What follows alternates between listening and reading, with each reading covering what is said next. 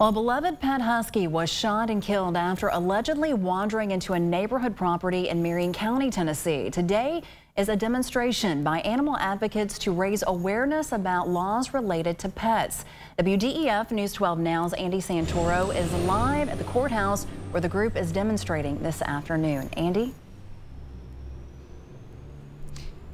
Thank you, Kay. The organization is called Justice for Jax. Jax was a husky who wandered into a neighbor's property and was allegedly shot and killed there. A family friend of Jax named Michelle Story is organizing this demonstration. She's a friend of Jax's owner and says there's a disturbing trend in shooting pets. Michelle Story says she believes the disturbing increase is intentional with injured animals here throughout Marion County. She wants pet owners to know their rights and the help available for them and their pets. She says during a search for Jax, another dog was found shot dead and dumped by the Sequatchie River.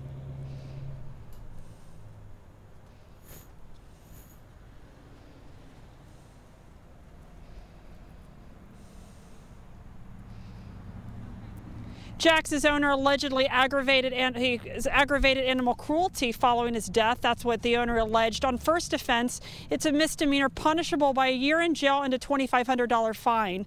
In addition to raising awareness of these situations, Michelle Story hopes to have state laws improved to prevent further injury to animals. Live in Marion County, Andy Santoro, News 12 Now.